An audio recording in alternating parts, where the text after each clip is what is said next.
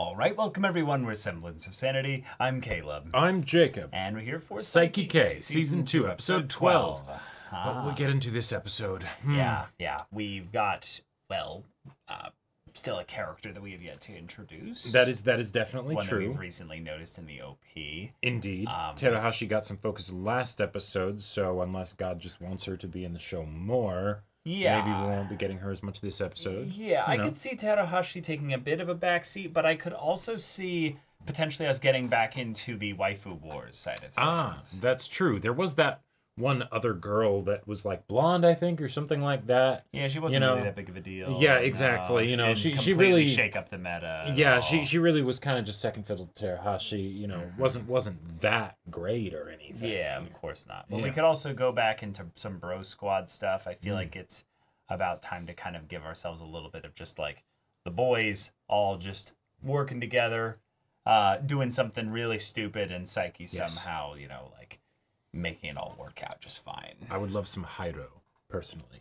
Hyro? I think Hyro could get some love. Yeah. Well, if I were to use my own form of telepathy here, I think Chio's going to get slighted in some way this episode. So, business as usual? Yeah. Cool. So, y'all, without further ado, let's get into this. All right, everyone, now be sure to go check out the reaction portion of the video in the description below, then come back here for the discussion. Judgment lights up.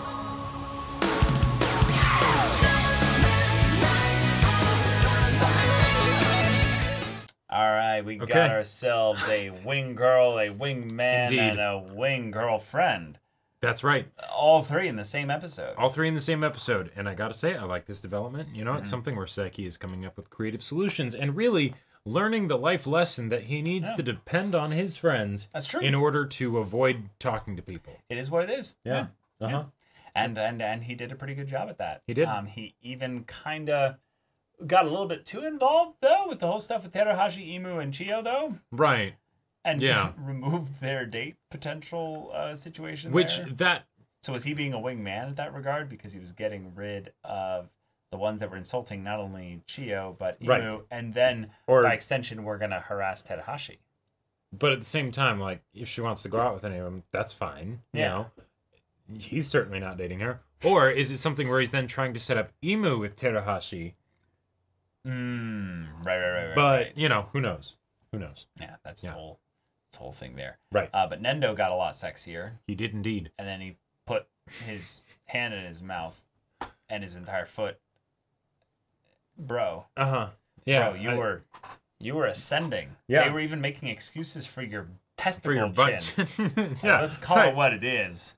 It's not a butt chin. Those are some testes right there. Some actual ball sack. Yeah. They're like separated and shit though. Like now, I don't know how I never made that connection though. What? We've literally talked about this in the reactions. Have we? You tuned me out that much? No, see, I'm just. It's like when Imu was walking with Terahashi, and Terahashi was having this whole conversation with Imu.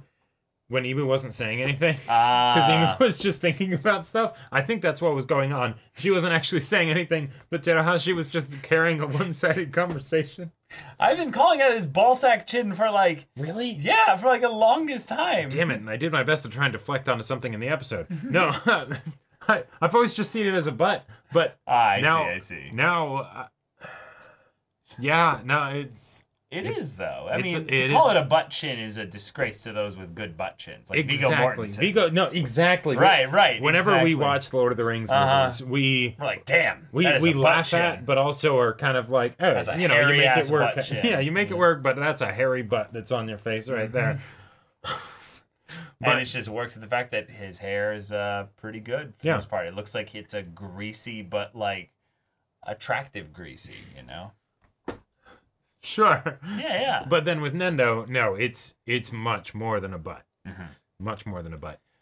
And he almost had like girls like going after him. People like just making excuses. And the thing is, Nendo has a wonderful heart. So like, you know, it's once they get past his appearance, they'll It would actually be like one of the best relationships that you could get out of these characters. Like just anyone with Nendo, because then they would actually like see his heart for like taking care of little animals. Exactly. Really sweet and being just kind of an overall bro just to all the guys. Yeah, occasionally there would be the classic like hurt feelings from miscommunications, I'm sure. Sure. But they would be resolved well, I think. Because, you know, he's just dumb, like, but he means well. But he's our dumbass. Yeah, that's right. Yeah. That's right. Yeah.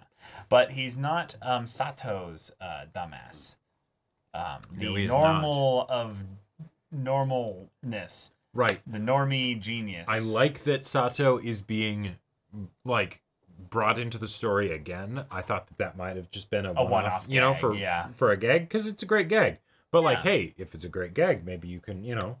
Maybe you can gag it some more. No, no. That was the stuff that they were talking about before with the whole pretend girlfriend situation, and obviously that means you've, you know, the amount of censoring and the fact that you could actually kind of track with what they were saying for the most part. And that Clannad episode that we recently checked out with the big parfait thing and the one guy that comes in and just orders the chocolate parfait. Yep. Is really weird. So I guess that's a cultural thing, or is that a direct reference to the Clannad episode that we watched? I don't know. I don't think it's a reference to the Clannad episode. I think it's odd in that, like, well, I don't know. Why is it odd? No. Have you ever gone? Okay. Have you ever gone to a place and just ordered a dessert item there?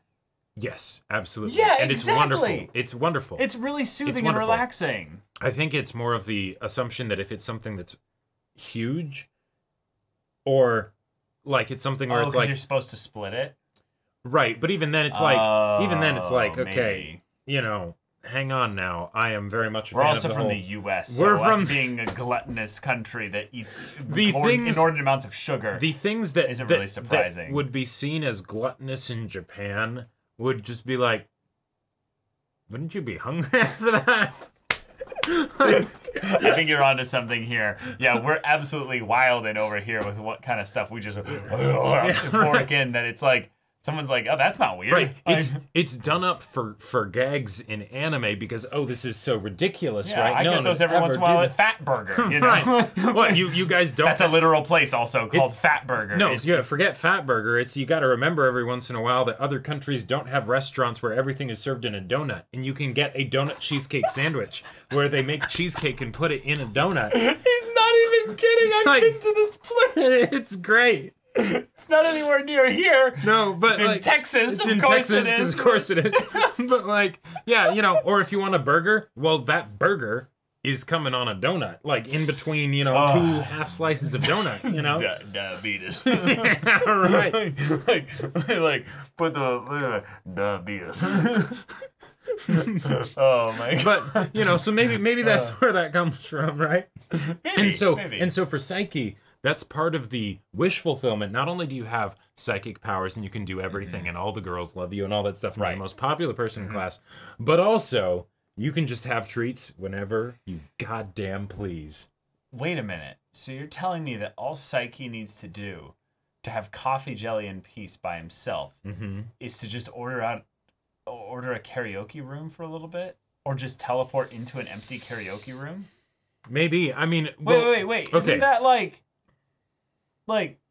isn't that a hack? Isn't that like a strat for him? That potentially. Because no one will enter. Well, no. And if they do, he'll be able to sense them coming. Well, he'll be able to sense them coming, but also if he rents the room by himself, then okay, there you go. But maybe that's not worth it for the cost. Right, because this is actually okay. Because they're not soundproof for the stuff happening outside really as much. So, but you'll hear the other people's karaoke stuff going on. Right. Yeah. But this is where the world building of Saiki K breaks down. Because if he has all his powers and everything, and we've seen that coffee jelly can just cost 300 yen per jelly. Right. Maybe even less. No, it was about 100 yen. He's not going to steal it. Jelly. No. Of course not steal it. But you don't think he could very easily make some money? You know? Even if he didn't use his powers to do anything shady or whatever, right? I think Saiki uses his powers for literally everything, so he would feel bad about making money. Sure. And I guess he is kind of lazy, like he wants to just do super nothing. Lazy, yeah. So the idea that he would actually get a job to get coffee jelly, okay, maybe not. But at the same time, like, he should really work out an agreement with his parents. Yes. Where it's I get an allowance They already have that. in exchange for, like, doing psychic stuff. Oh, yeah, okay. I think he literally does have an allowance. Yeah, because I remember them using the coffee jelly a lot. very beginning. Oh, yeah, okay. Oh, no, that's right. Yeah, and then it's what does he spend it on? He needs a bigger allowance. That way he can get more coffee jelly.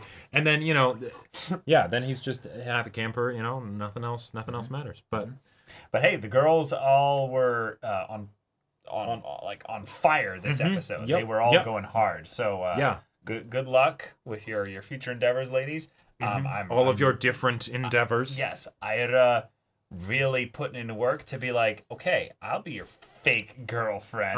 But I think we should like kiss to, you know, make sure we sell it, right? No, we don't need to do that. Nope. I also loved the little gag. I mentioned it in the reaction, like after they'd done it, but the bit where they're like, oh, we'll send little Ricky Jr. too to go and grab the keys and everything. And then it showed the process of the plan, and eventually there was a hand like turning the key in the thing. And they're like, wait, but whose hand is that even? It's supposed to be. I'm like, yeah, exactly. Hamster just goes out, oh no, and then runs back into the locker. It immediately gets fixed. And what's his name? Matsuzaki? Yeah, Matsuzaki is all like, oh, wait, what the? And then it opens it. Oh. Right. Got in trouble for having a hamster, but hey, there you go. An entire... Like, that could be an entire episode of other anime, potentially, right? And they just went through it like that. Done. No, like, we're locked in a room, so we should then have, like, secrets, like, shared or something like that. Or like, you know... discussing theoretical, like, you know, scenarios like that, Lord of the Flies style. Also, another thing, world building falling apart. The idea that the hamster was actually on the island with them. We saw those images. It wasn't there, except for the one where Mero was looking at it. And let's be real, if there was a living thing there that wasn't that wasn't human, you know, it wouldn't have lasted more than 0.2 seconds. Cannibalism was on the table really quickly. Exactly. So. You know, that hamster, she wouldn't even have skinned it. She would have just taken the thing. Taken the tail. Like, just, I don't know if she would have even bothered to, like, break its neck before she swallowed it. Like, No. she would have just, like a horror episode all of a sudden. Mera, like, trying to hunt the hamster that got away. And she's just like, I'm gonna get you, you little shit. The hamster just... like sees her like she becomes lumbering like, towards him, and the music is all like dun, dun, dun, dun, dun, and then like boom, boom, her voice is all deep. I'm going to get you. That feels like it would be one of those like kids family movie things where you have the animals that, you know, can talk and all that stuff, like Over the Hedge, you know, or something like that, and then you just have Mera being the scary evil bad guy monster, you know, that they have to deal with. I'd watch it. I would watch that too. But yeah, y'all, thank you so much for watching this episode's reaction and discussion. If you want to see the next episode's reaction and discussion right now, though, go check out the link in the description below. For our Patreon, you can get an early access there. You can watch full-length timer reactions there, and all this comes with Discord access, so you can chat with us in the community there about this show, about anime in general, and also be sure to check out our Twitch channel. We stream every weekday. The info is in the description. Yeah, so maybe that interests you. We'll see it there. But until then, we're Semblance of Sanity. I'm Caleb. I'm Jacob. And we'll see you all next time.